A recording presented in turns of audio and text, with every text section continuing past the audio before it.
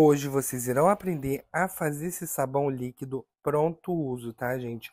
Pode usar no mesmo dia que vocês fizerem. Não precisa esperar nem 20 nem 30 dias. No mesmo dia vocês podem usar. Então, vamos para a receita de hoje, que é super fácil. Bom, gente, para começar nossa receita, estou aqui com a minha bacia, tá? Vamos começar diluindo a soda cáustica. Aqui eu tenho 100 gramas de soda cáustica em escamas. Vou diluir em 100 ml de água em temperatura ambiente, tá? Nunca dilua a soda cáustica em água fervendo, porque isso solta gases e pode te fazer mal. E lembrando, sempre quando você fizer sabão, sempre use máscaras, luvas para sua proteção, beleza? Estou misturando muito bem. Vou reservar essa soda cáustica até ela diluir por completo. Não precisa esperar ela esfriar, beleza? Só ela diluir e você já pode colocar na sua receita. Agora vamos colocar na bacia o óleo e o álcool. De óleo, eu vou utilizar 500 ml de óleo. Lembrando que o óleo não pode conter gordura animal, tá? Na fritura dele. Vou utilizar 500 ml de álcool 70%. Vou misturar muito bem até que ele fique esbranquiçado, tá? Esse é o tempo que a soda cáustica se dilui. Gente, sem pressa, tá? Sempre quando você estiver fazendo sabão, é sem pressa alguma. E também não pula o vídeo, porque já teve inscritos aqui falando que errou porque pulou o vídeo e não viu uma parte que era importante, beleza? Então preste bastante atenção porque eu não enrolo na receita. É papum aqui comigo, tá bom? Ó, já tá esbranquiçada. A soda cáustica já diluiu praticamente e eu vou começar a adicionar na nossa receita. Vou colocar a soda cáustica aos poucos e sempre misturando. Como nessa receita eu estou utilizando menos soda cáustica do que eu costumo usar, então ela vai demorar um pouco mais para pegar o nosso ponto. Mas isso é normal, tá, gente? Vai levar em média aí uns 20 minutos misturando até pegar o ponto certinho. Bernardo, posso bater no mix? Pode. Posso bater no naqueles batedores que vocês usam na furadeira? Pode. Eu prefiro fazer na colher aqui mesmo, de plástico, para mostrar que também dá certo. Dei uma acelerada boa no vídeo para vocês darem uma olhada na mágica acontecendo. Ele vai mudando de cor várias vezes, vai ficando transparente, vai ficando escuro novamente, opaco, vai engrossar e depois que ele vai começar a pegar um ponto de pasta, tá, gente? Não se preocupem, vai pegar o ponto sim, tá? Eu tô fazendo essa receita porque, para quem me acompanha, sabe que eu me mudei recentemente. Então, os sabões que eu tava lá em casa, eu doei tudo. E eu cheguei aqui, tinha que lavar roupa. E cadê o sabão? Esqueci de guardar para mim. Então, eu tenho que fazer uma receita que eu posso usar agora, que eu tô cheio de roupa para lavar. Então, surgiu essa aqui.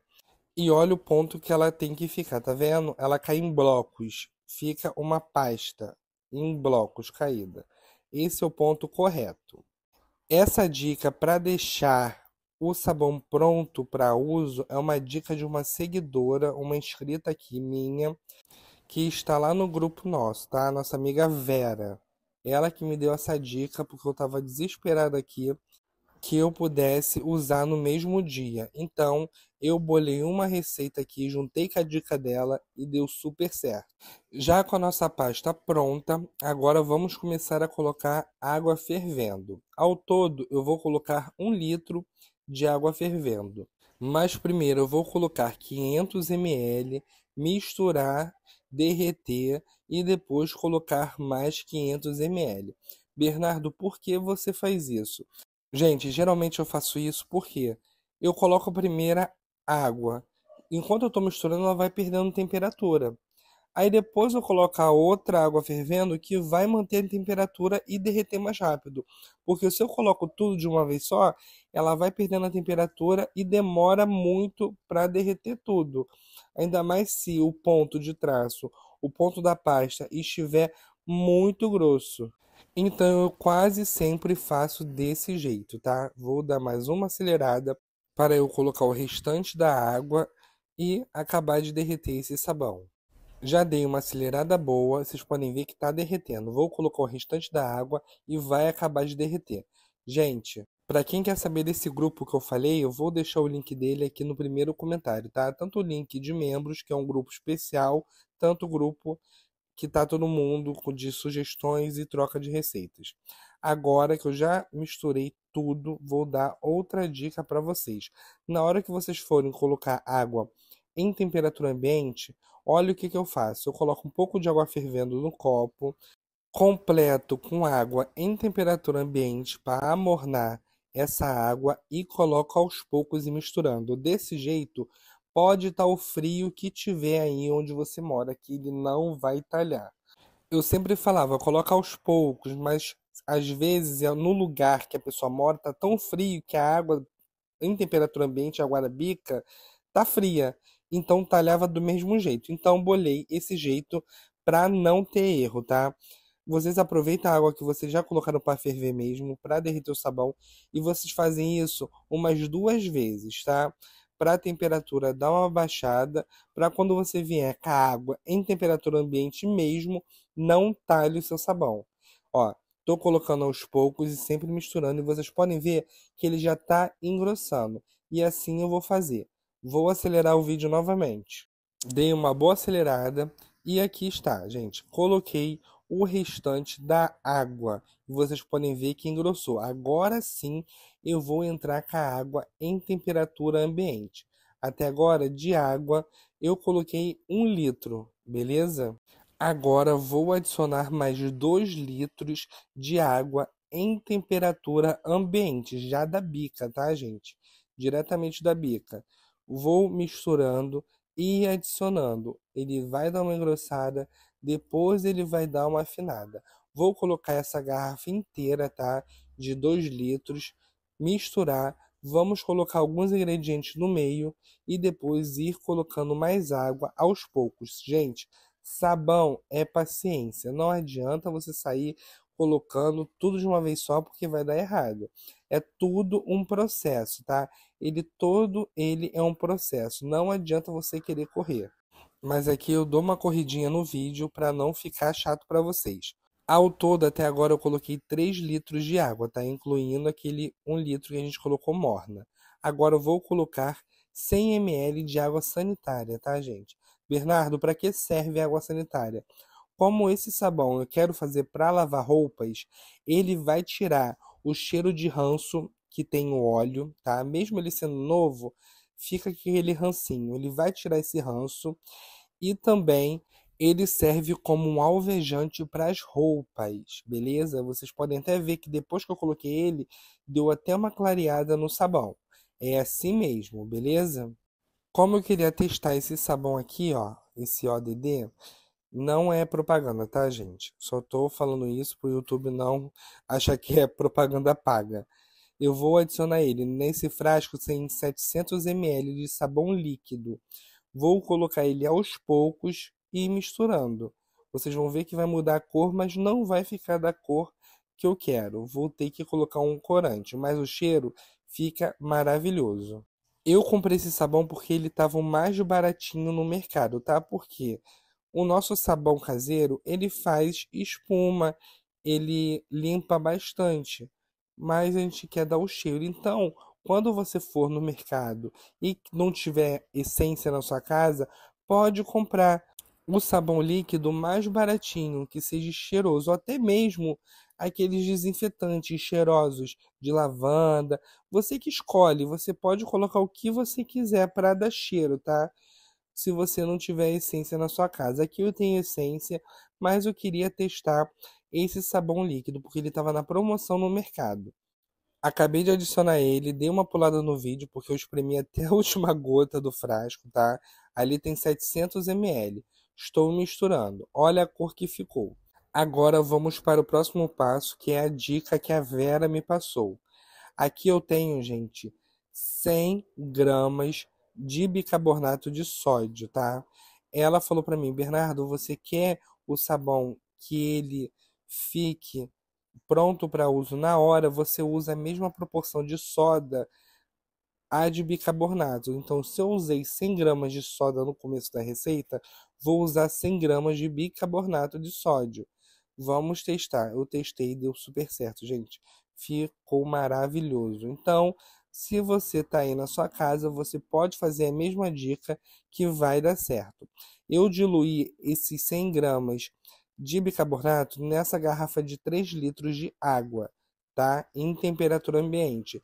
Vou adicionar ela aos poucos e sempre misturando. Vamos acelerar o vídeo.